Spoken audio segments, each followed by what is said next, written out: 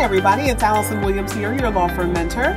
Law Firm Mentor is a business coaching service for solo and small law firm attorneys. We help you grow your revenues, crush chaos in business, and make more money. All right, everyone. Welcome to the Crushing Chaos with Law Firm Mentor podcast. And I am Allison Williams, your law firm mentor. And today's episode is one that I think you're going to get a lot of value out of, because even though the topic is sabbatical, and you may or may not have even thought about the possibility, let alone the desire of taking a sabbatical, if you have thought about your business as a business and you've started to conceptualize all the different things that you can do owning a business instead of a practice, instead of a job, then the freedom to be able to take a sabbatical implicates a lot of different moving pieces in a law firm. And I want to go over some of the key things that you have to do in order to achieve that sabbatical, so that whether you want to have one for yourself or not, you can step freely away from your business for an extended amount of time, knowing that the business will still run without you. So first, just a little context for this. I was playing on Facebook recently. That's kind of like the place that I oftentimes hang out, because I'm often in our Facebook group community, the Law Firm Mentor Movement. And it wasn't in our community, but as I was going to our community, someone tagged me in a post, and it was about taking a sabbatical. And I thought that was interesting because, even though I have a law firm now, a multi-million-dollar law firm that only requires about 5 hours of my week to run it, normally people know that I love to work. And I love to work so much that when I got my law firm to only requiring 5 hours of my week, I essentially said, okay, this is for the birds. I'm going crazy, not having anything to do. I started a whole separate business coaching lawyers on how to grow law firms. But at the time, I kind of marveled at the idea that I really got my law firm to a place where I could, where it could run without me.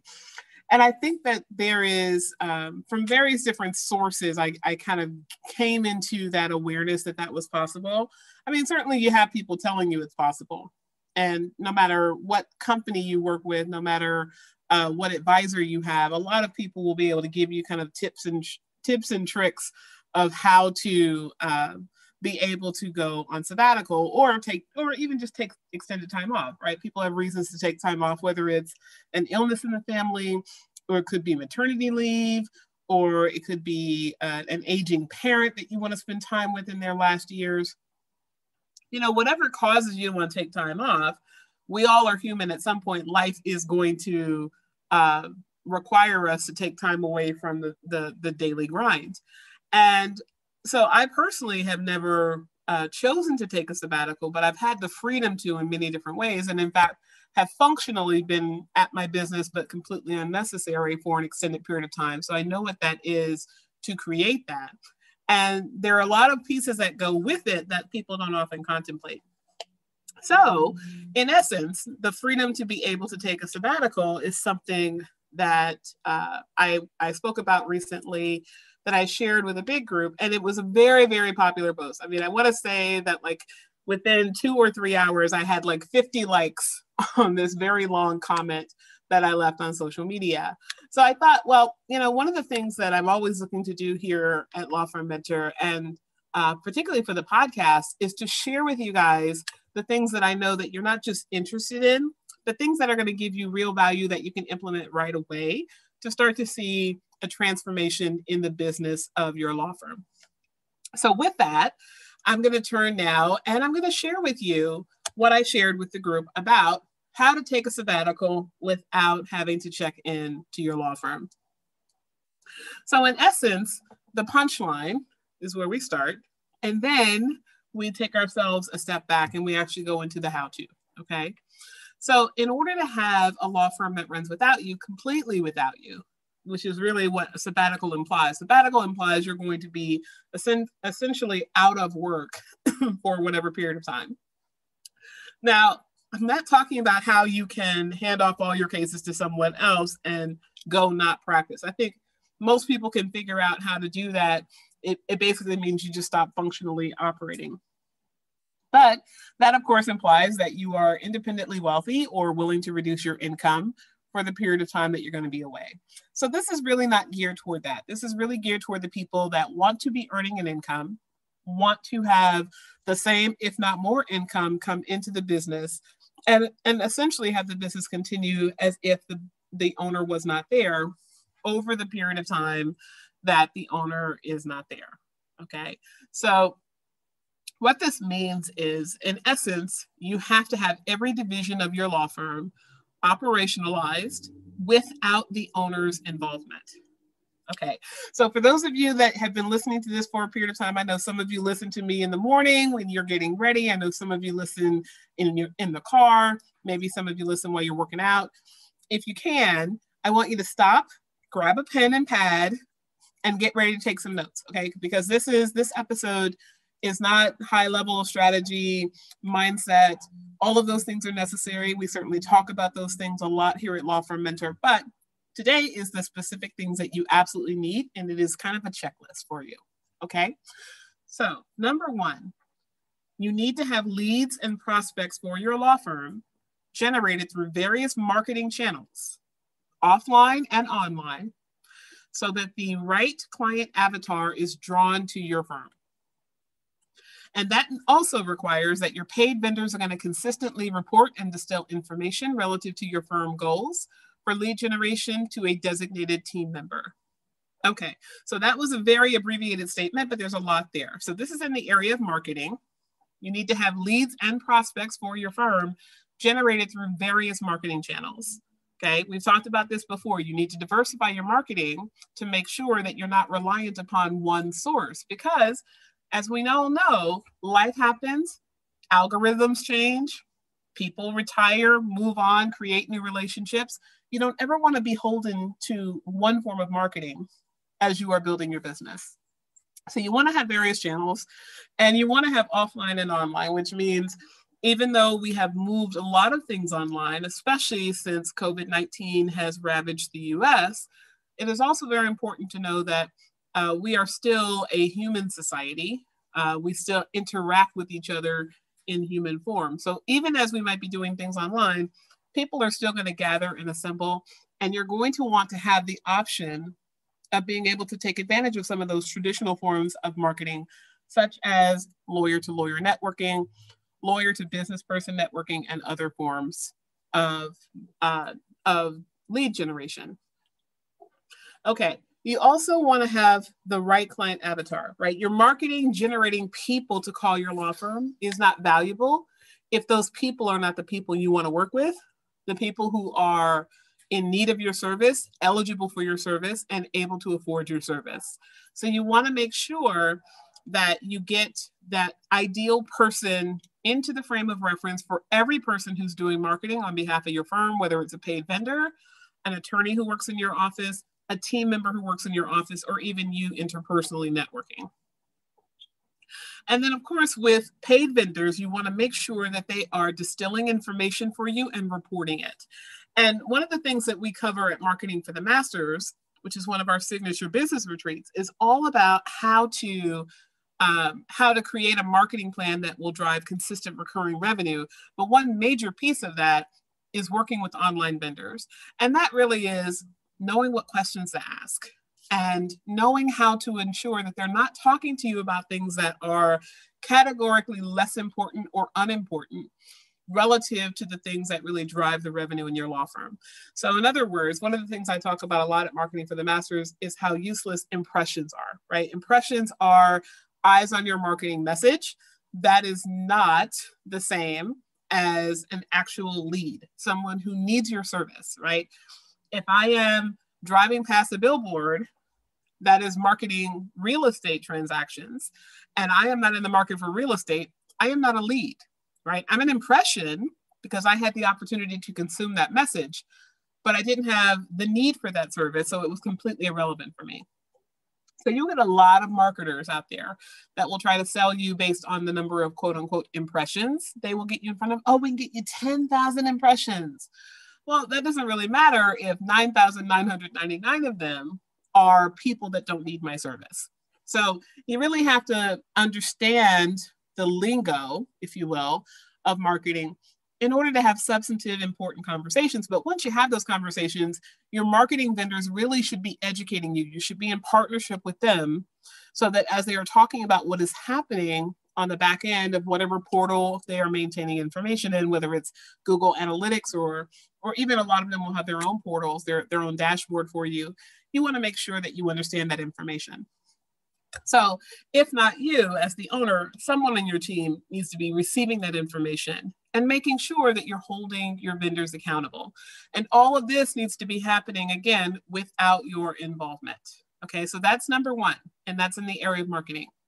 Now, the second is in the area of sales. Okay, now sales in a law firm refers to intake and consultations. And one of the things that's really critical with intake and consultations is that you need to have your intake person, whether that person is an outside company or an individual that works in your law firm, that person needs to be trained and incentivized to schedule as many leads as possible. And of leads, of course, those are appropriate leads, right? You don't want to just have them scheduling anybody. They need to schedule people that you want to and are able to convert. And at the consultation stage, second part of it, you want to make sure that whomever is doing the consults, converts, accepts funds, and transfers the matter to your legal team. Okay, so starting with intake. Intake is a skill, okay? It is oftentimes a lower compensated, lower loyalty position in a law firm. Oftentimes people do law firm intake when they want to get their foot in the door to work in a law firm, when they are an aspiring law student. Many times it's the first job out of college, or even somebody who's done phone sales in a previous life and is either not looking for the high-powered career, but really wants a job that's steady and stable that they enjoy. Right? You can find people in all different walks of life, all different strata of life, but it tends to be a starter position, a younger person's career position. And by younger person, I don't necessarily mean age, even though it does correlate highly with age. It is more about younger to the career world, okay? And that could be like a stay-at-home mom that's returning to the workforce, kind of new to the world of working for the first time in life, even though that person might be older. So the consultation, the intake stage is really about making sure that that person knows what to say, how to say it, and most importantly, how to listen for what is being said and how things are being said in the law firm.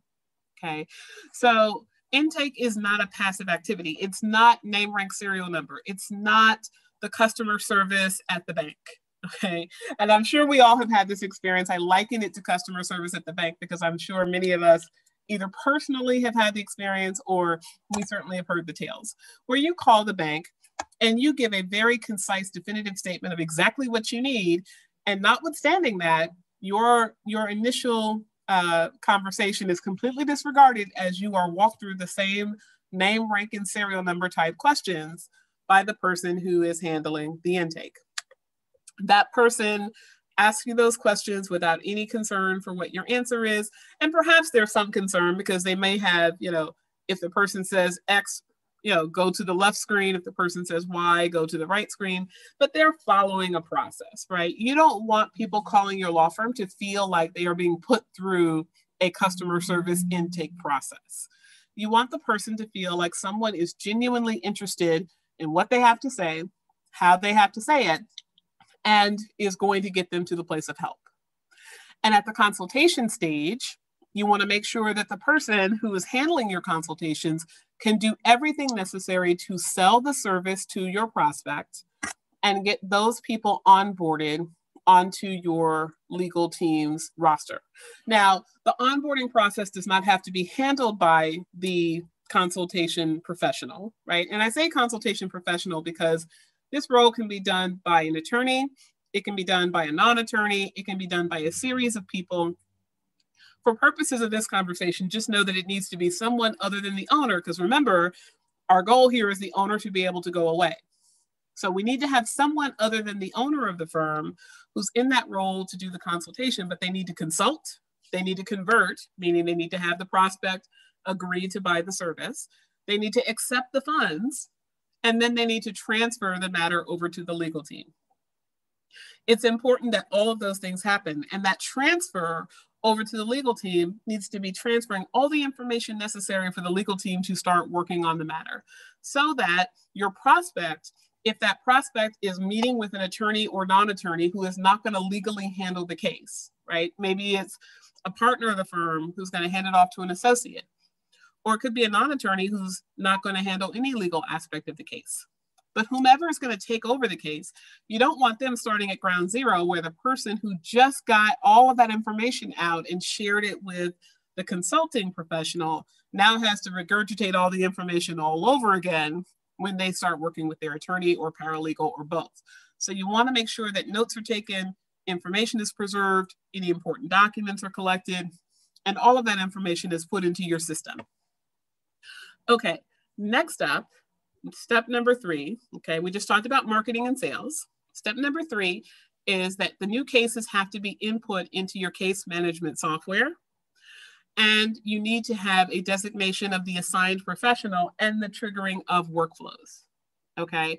Now, workflows in this instance can be directed through your case management software or your practice management software. So if you have My Case or Clio or Leap or Rocket Matter, all of these portals of information capture and retention for law firms have some form of a system that you can design where as soon as one person does the first activity, they click done, and then the next person gets that activity, their next step in the process. So typically that's going back and forth between an attorney and a paralegal. Maybe the first 4 activities are the paralegal's activities, and then when he's done with those, he presses done with each of them, and then that triggers over to the attorney to start her work on the activity of managing the legal file. Or it could be running simultaneously. But the whole idea is that you want to have automaticity built into what is supposed to happen with a file. Even if it is a file that you are coming into after someone else from another law firm has handled it, and even if it is a matter that is nearing the end stages of representation, like you could get retained right before trial, or right before a major negotiation, or right before a contract is finalized, even though negotiation has already preceded that point. Whatever is happening, you want to make sure that whomever is onboarding the client onto the software is going to have some process that starts automatically so that as soon as a new client becomes a client of your firm, work can start right away. Because when people make a big purchase, and for most people, lawyers are considered a big purchase. They are a high ticket item. Most people are not used to going out and spending $5, $10, $15, $20, $30, $40, $50,000 in one fell swoop to hire someone to assist them with a problem. So for that reason, you want the person, as soon as they get into your air, right? As soon as they're in the ether of your law firm, you want them excited about solving their problem, and you want them to dig right in, right? They finally got that monkey off their back. They've got that stress that they're transferring over to you to handle their problem. You want to make sure that they get that feeling satiated, because the longer it takes between when they spend the money and when they start working on whatever the problem is, whatever the solution is, the more likely they are to question having spent that amount of money on you in the first place. So you got to get them started right away. All right, next up, in order to have your sabbatical worthy law firm, the firm that you can step away from and not have to check in while you are away for whatever extended purpose, is that you have to have attorneys, paralegals, and legal assistants with well-defined roles, and legal work being commenced with scheduled contact with a client. Okay, so I just kind of talked a little bit about the importance of making sure that the client is starting to get satiated on their emotional relief of working with your firm right away. But here we're talking about having the attorneys, paralegal, and legal assistants, right? Up until now, we were really talking about your sales team, your intake and consultation professional, and whomever is responsible for onboarding. Could be sales team, could be admin, doesn't really matter who is doing that work, But ultimately, now that the legal work is about to start, you want to have clearly defined roles as to who does what. And this is not just for clarity of what activity is supposed to happen when, which is very important for purposes of protecting your client's legal interests, but you also want to have it well defined so that you can monitor your profit center. Oftentimes in small law firms, and it happens in big law firms too. I've worked in a variety of different law firm settings. I've worked in big law. I've worked in small law firms that are boutique and only handle one practice area. And then I've worked in a general practice that is a more mid-sized practice. And I can tell you that both from my personal experience as well as that of my clients and the lawyers that I talk to all across the country that are inquiring about law firm mentor services, we will often hear these themes about people doing work that's outside of their lane. Okay. And by outside of their lane, I mean that many times we are now so automatic in the way that we do things that the lawyer could be typing his or her own letter and then could have software where only with a couple of clicks of a button, the letter is prepared, created as a PDF, and transmitted by email to an adversary or a court. Great, highly efficient. The problem is if you have paralegals who are doing anything with that legal work, and normally you have defined your paralegals as being the ones responsible, or your legal assistants, frankly, being responsible for generating that work. To the extent that a lawyer does the work instead, the lawyer is being overcompensated for the activity, and the paralegal is being underutilized for the activity. Double whammy in terms of profit, okay? Your profit margin is going to be maximized when you have everyone working to the highest and best use of their skill set. So for paralegals, that means that they are doing billable activity that is administrative in nature that also touches upon the law. For attorneys, that of course is work that only an attorney can do, that is legal advocacy, that is advising clients, that is dispensing legal advice. Legal assistants are oftentimes the ones handling the administrative end of things. But whichever role we're talking about, it's really important that you define out all of those activities and that every person stays within their activities. And you really have to work with people, especially attorneys. I love us, but we are the worst offenders. You really have to work with people to make sure that they don't slip into the automaticity of simply getting it done because that seems like the fastest, easiest way. Oftentimes, very much on autopilot, people are just kind of in their zone, in their mind, thinking about it that way. You want to make sure that they are not doing the work of someone who is further down the food chain who can do that work for them. Okay, next on our list of things you have to have in order to take a sabbatical is that you need your clients to have a highly structured communications process.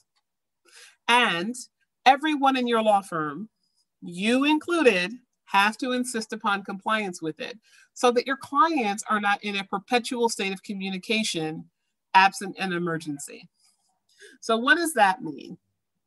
Well, one of the highest complaints that you're going to receive, one of the things that clients and the public complain about with lawyers all the time is not returning phone calls or communicating enough. In fact, it is so well ingrained in the psyche of the American public.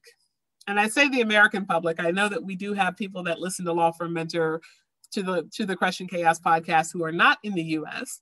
And I also know that we have people who follow Law Firm Mentor online who are not in the US. But right now I'm just talking about the US. I would imagine it's something comparable in other places. I don't want to speak to that, but I'm going to guess that it probably is.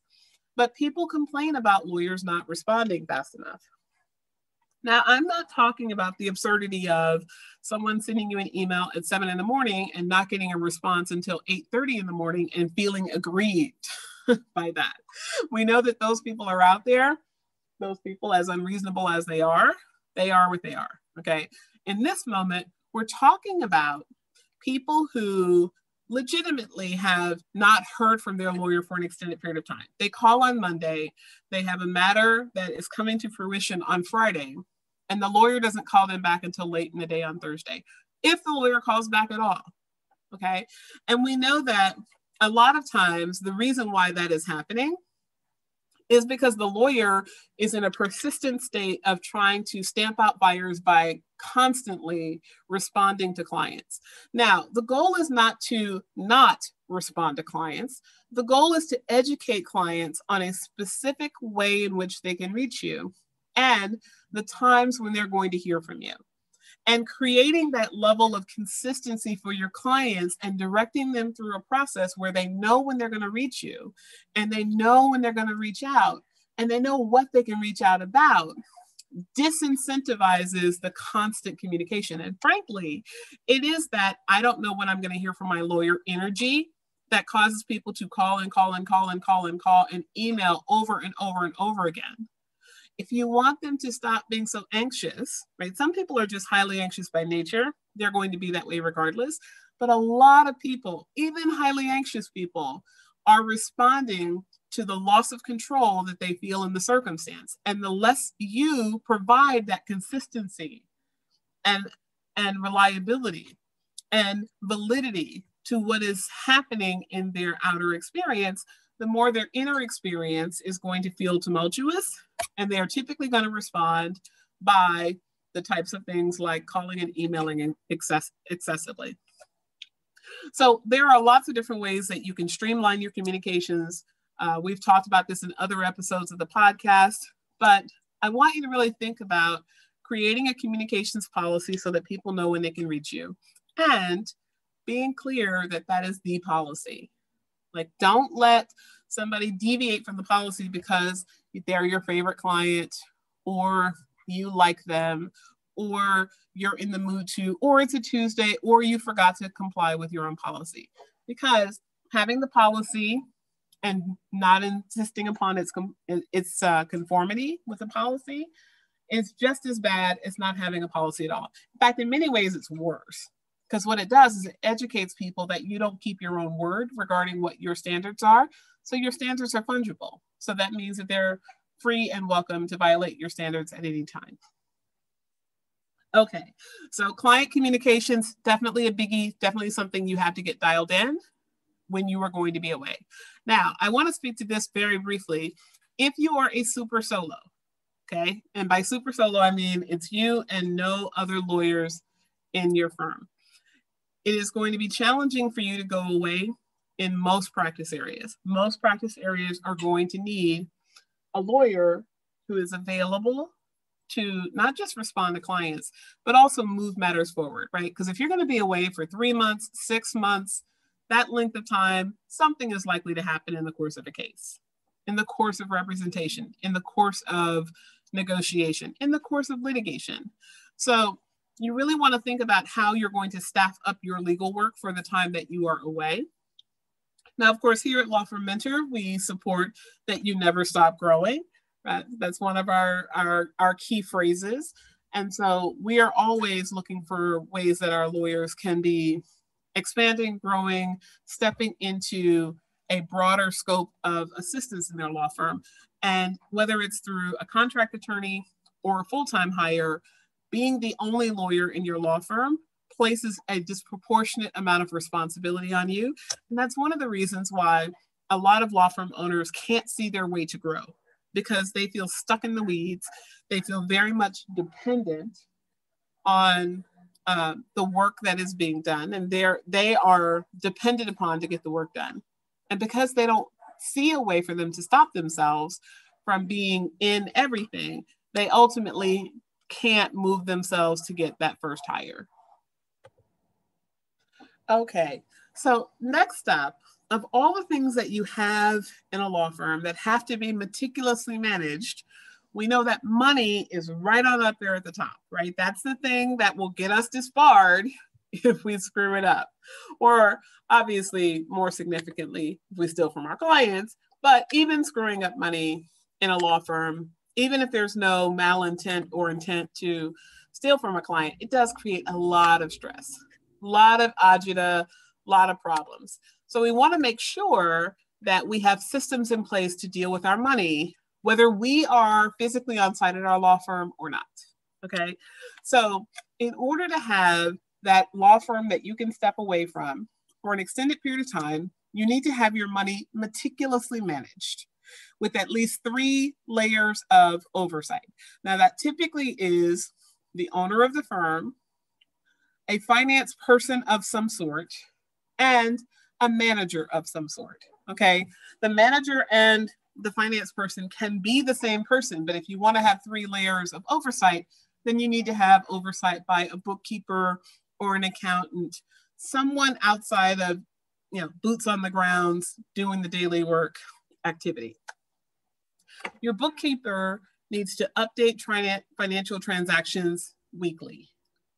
And your reporting needs to be done at least monthly, though any person that touches money in your firm ought to have the accessibility to go in and run a profit and loss statement at least weekly, okay?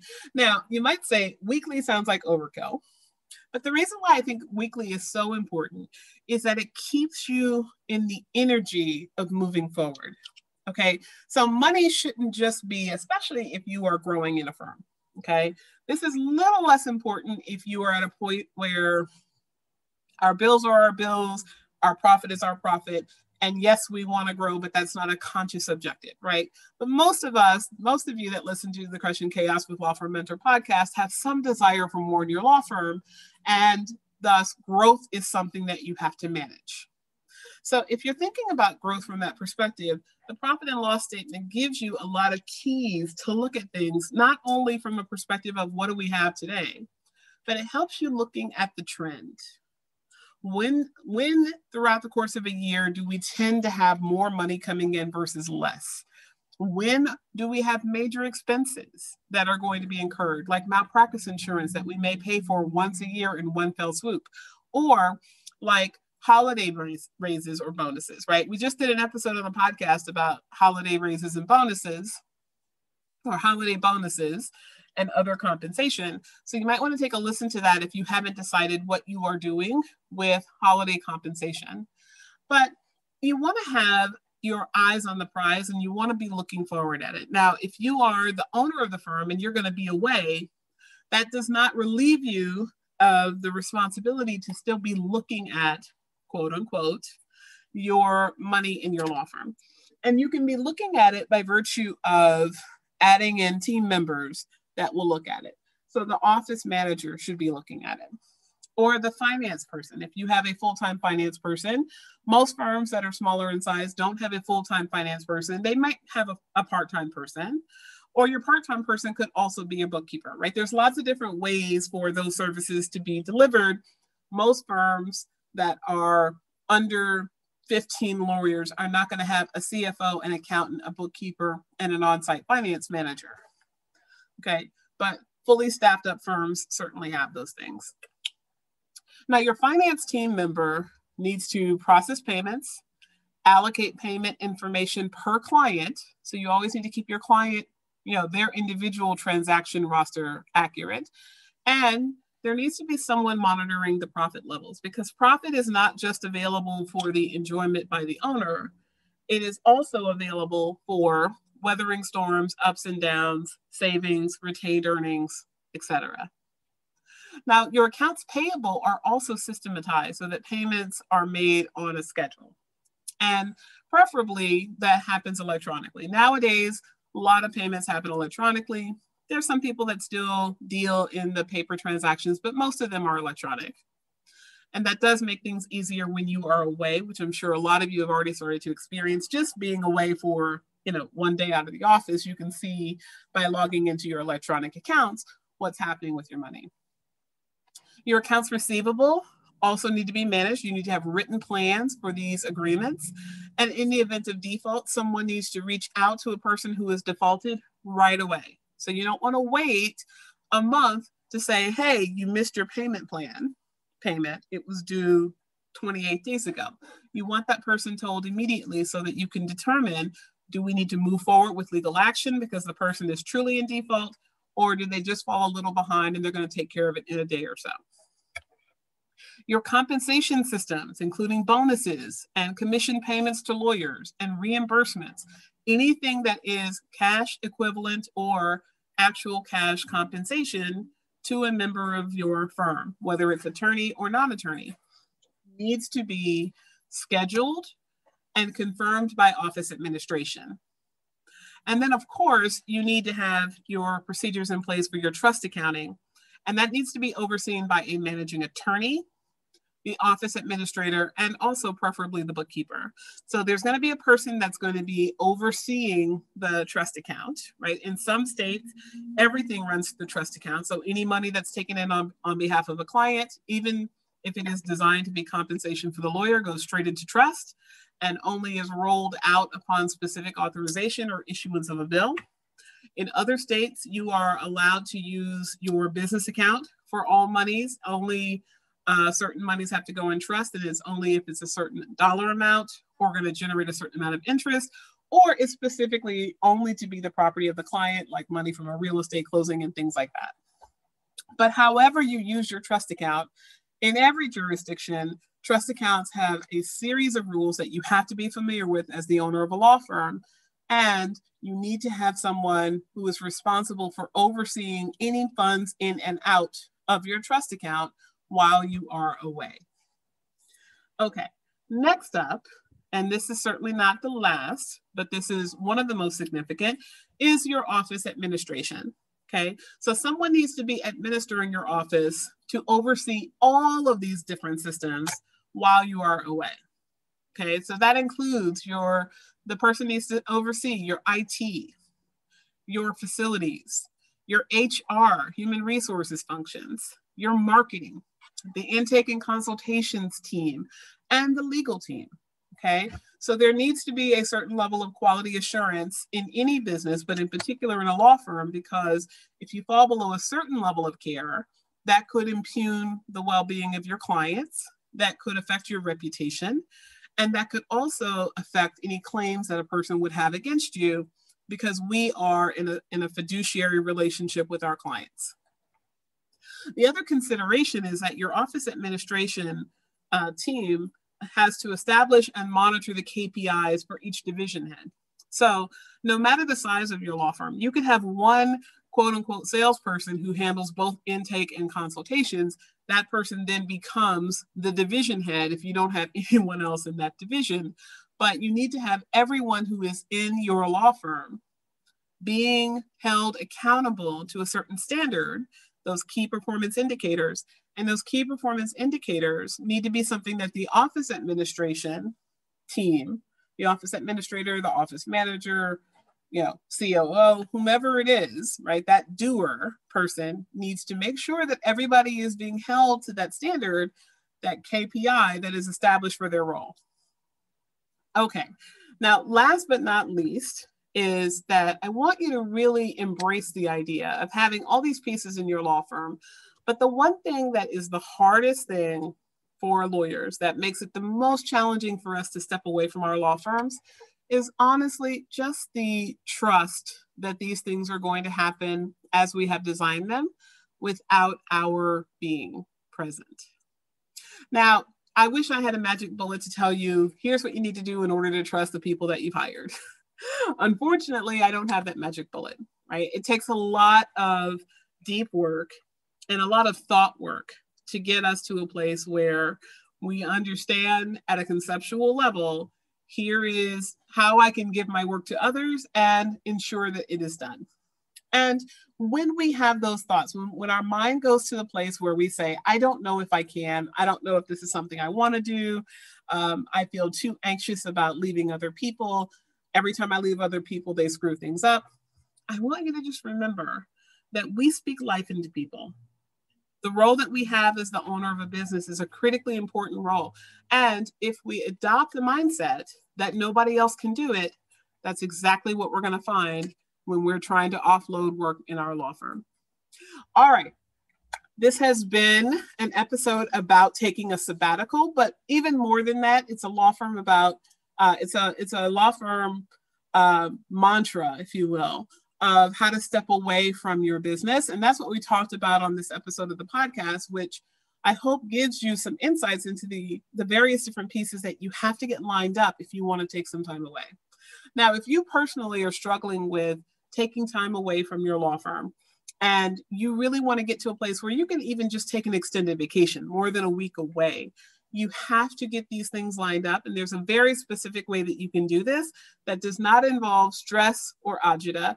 It involves directing your attention to different activity than those that you're currently doing. Because at the end of the day, we are the product of our choices. You don't like the result you have in your law firm, you can make a different choice, and we can help you do that. So if you'd like to reach out, we are going to include our scheduler in the comments for this particular episode. And you can always join the Law Firm Mentor Closed Facebook group, which is our free community online where we help lawyers all across the country to grow their revenues, crush chaos in business, and make more money. I am Allison Williams, your Law Firm Mentor, everyone. Have a wonderful day.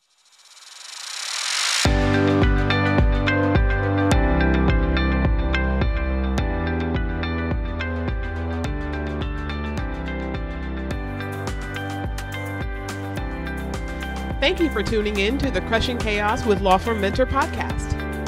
To learn more about today's guest and take advantage of the resources mentioned, check out our show notes.